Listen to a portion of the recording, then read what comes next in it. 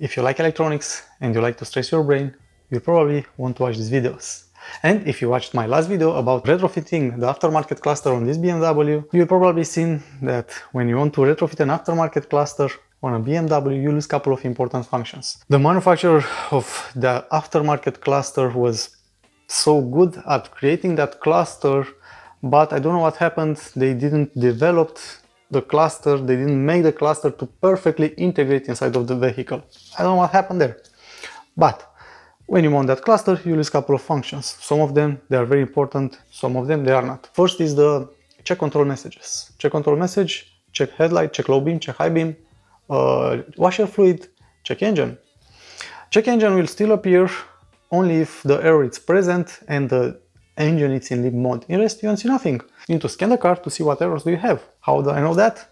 Because I have drove this car a couple of days, I don't know, maybe weeks, without the headlight. And I didn't know that, I didn't see it. Another thing that you will lose is the CBS data. The CBS data is the service information, the maintenance, oil change, brakes, brake fluid and so on. That won't be a very big problem for me because it's an old car and I can write on a piece of paper when I change the oil or the brakes and throw that in the glove compartment. Of course, I need to check to monitor it to remember when I have done the service, but that is not very important. My idea was to use the aftermarket cluster for its beautiful LCD and the amazing graphics as an interface, and to use the original cluster, the original brain of the car, for everything else. So on the car I need to have two clusters. I have ordered an used original cluster to do this job because I didn't want to destroy the original one. I want to keep this in case I will want to sell this vehicle. I will restore it to the factory specs. And even so, my plan was I cannot use this cluster because it's a different hardware version and have only one single board with everything on it, and the board is big as an entire cluster.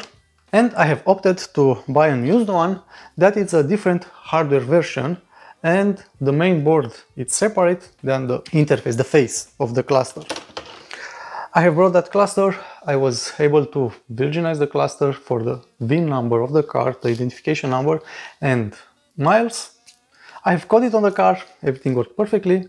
I have removed it, I have modified the case, I have created a nice case for this brain, mounted on the car, and at that time I was okay, everything's working, so I need to drive the car to test it. I have drove the car a couple of miles, couple of good miles, and I have found some problems. First one was important, cruise control. Cruise control didn't work. I was able to activate it. I will have the icon in the cluster, but when I wanted to set up the speed, the cruise control will throw an error and didn't work. I have scanned the car and the error was caused by the cluster, the original cluster, because the cluster have an internal error for the LCD display. Because of that, didn't work. Another thing with the climate control, the intensity, the luminosity of the LCD screen and the green marking LEDs from the buttons, the intensity of the light will fluctuate, will change. In my head at that time was, oh, okay, every single type of cluster have a photo sensor in the middle for the luminosity adjustment. In case inside of the cabin is darker, everything will dim, and the other way, everything will increase, the light will increase the luminosity. I have found and code out from the brain, from the cluster, that option, and here in the garage, oh, everything is working, didn't fluctuate anymore, is done. But when I pulled the car out in the sun, climate control started to do the same thing. So now I know that on this car, on this model, not only the cluster will control the luminosity, even the rain light sensor from the windshield. Yeah. Next step, if you remember the same in the last video, you have seen in the CBS data the miles for the interval miles for the brakes, front and back, always will fluctuate, will change. That was caused by both clusters have a conflict of information. I have think about that, and my idea was, okay, that information is sent to the CAN network because the fiber optic is already modified. So I need a filter to filter the CAN information to send information to the aftermarket cluster, but to block the aftermarket cluster to send something back to the car, because I don't want the cluster to send something to my car. I want the cluster to be an interface, a nice, beautiful face. So I have an option to buy a CAN filter, and I didn't want to invest in that. The second option, second idea that I had in my mind was I can use some diodes. The diodes will let current voltage pass in one direction and block in the other direction. So I mounted 2 diodes. Everything worked. I was okay, good. Started the engine. I didn't have engine speed RPMs. Ah, damn it. I have think about what can I do, what is the problem. I have removed one diode. I don't know from which one, CAN high or CAN low. The diodes are some SMD diodes. They are very small on the wire. I have removed one, reconnect one line, and the tachometer is returned, and the service intervals didn't fluctuate. So yeah, win. Next step is to find a way to code this module, this brain, to work without that phase. I've coded and recoded and overcoded until I almost break the car. I didn't break it, it's okay. But I was not able to find the option. The problem was the alive signal for the LCD. This brain didn't have the alive signal from this processor. So because of that, I had that internal errors and my cruise control didn't work. Unfortunately, I'm not able to simulate that signal because it's a communication protocol between 2 processors. It's not a 12 volts or 3 volts on, 0 volts is missing or something like that. I'm able to do that. So in this case, I removed the board from the cluster. I have removed the needles with the motors, everything.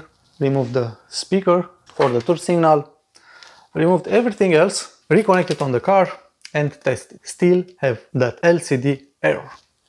Next step, remove the LCD, connect the LCD on the board, rescan the car. Everything went away.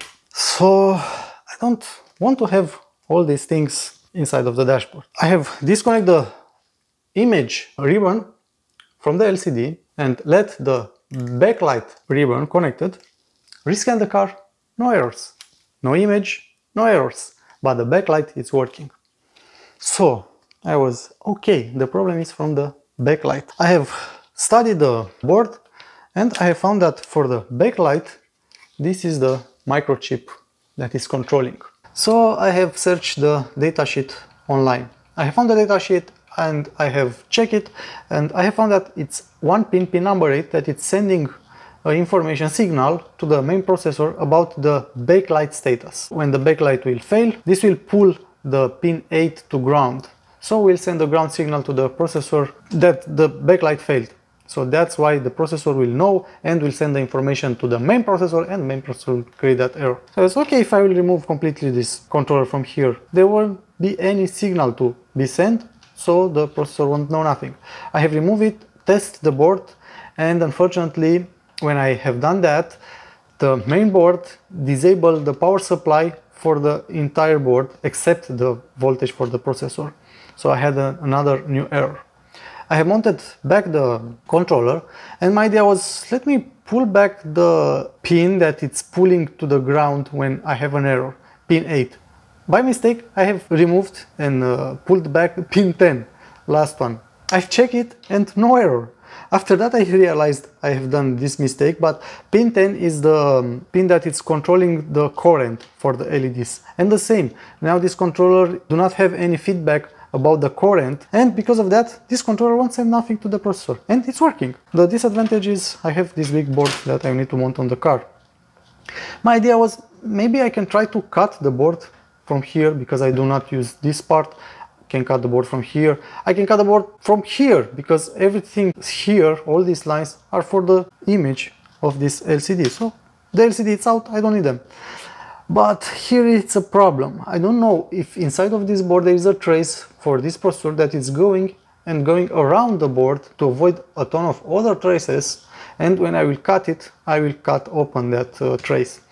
So at this moment I will leave it like that, and maybe I will have another idea, or maybe some of you will give me another idea. But until then, I will mount this board with that board inside of the dashboard for me to be able to enjoy my aftermarket cluster.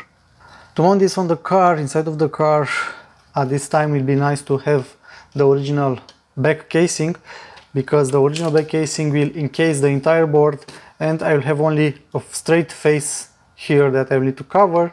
But if you remember in the last video, I have cut it to create the smaller case for the main brain, inside in the main brain. So now I want to protect this board against shorting. Even so, this board will be mounted on the plastic air tunnel from the AC system, so won't touch anything. But even so, I want to protect it. For that I will use this black bag. I have made a small hole here for the plug.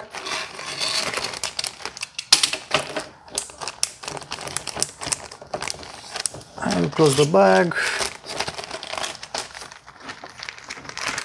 and with some electrical tape I will double side the back part of the board. So now the main brain will stay here. I will use some zip ties, one in this hole like so, to connect it, and another smaller one that I need to double in this hole, and to double it and give it to someone else like so. Where is the snipper? And probably I will use a zip tie to make sure that these two boards will stay together like so. Okay, not bad. Okay, so now to send this board to its new home, I think I will do something like this.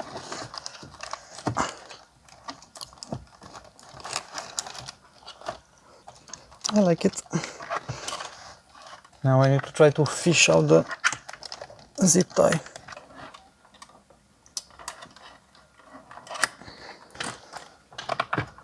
Okay, one, and the second one. Okay, so this board is not going anywhere. Next I will push this zip tie to have it here. I'll take the main brain.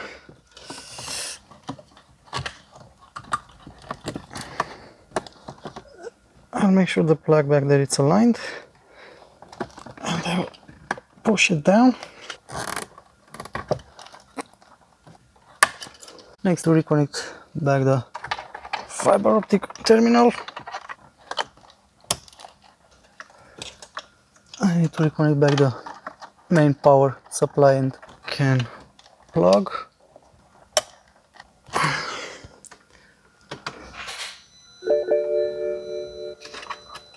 I'll make sure that everything is working. Navigation started. Let me see. Vehicle information. Ambi. Component triggering. Delete fault memories. Identification. ACU test. Okay, close. Yeah, it's green. It's green. I have one single error, and that was caused by me. Permanent SAE fault code stored. I need to drive the car to heal itself.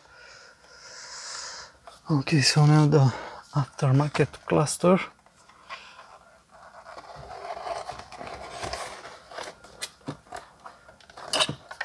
First I need to connect the main plug.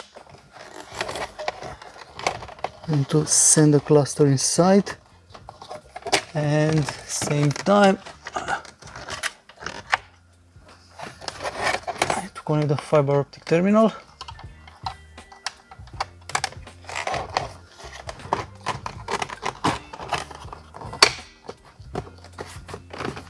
something like that. And I will rescan the car, delete fault memories. Okay.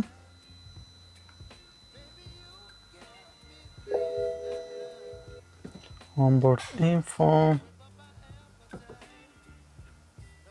Vehicle status, sorry. Check control messages. Set time and date. Why is that in red?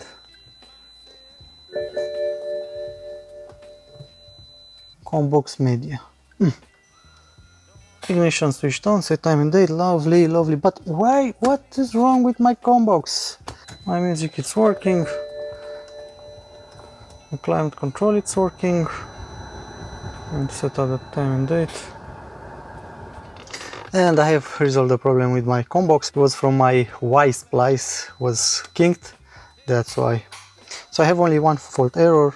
It's for the SAE fault codes. The SAE fault codes is stored in the DME because of the cluster before of this modification had the time criteria wrong or something like that, and even so that is not a problem. I need to drive the car for a couple of miles and that will be gone. Now you can see front brake pads, nothing, it's fixed. The same with rear brake pads, oh, brake fluid, sorry. The same with rear brake pads. The service interval is fixed. I have the vehicle status, check control messages, it's working perfect. If I will start the car, check engine light gone, door open, I have RPMs.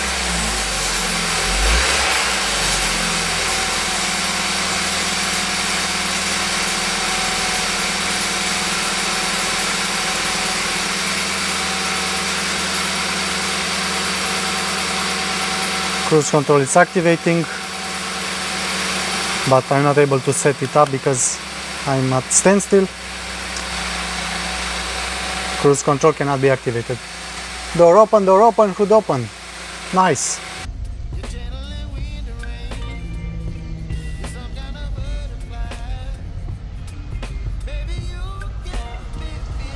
And now, like the last time, I will need to test it for a couple of days or weeks and see if something else will appear. If not, if everything is okay, I will need to do the fiber optic splice digitally and to create a nice case for the original cluster. So with this, thank you for watching these videos. Again, thank you for being with me, and next time, you know the drill. Stay awesome. Bye now.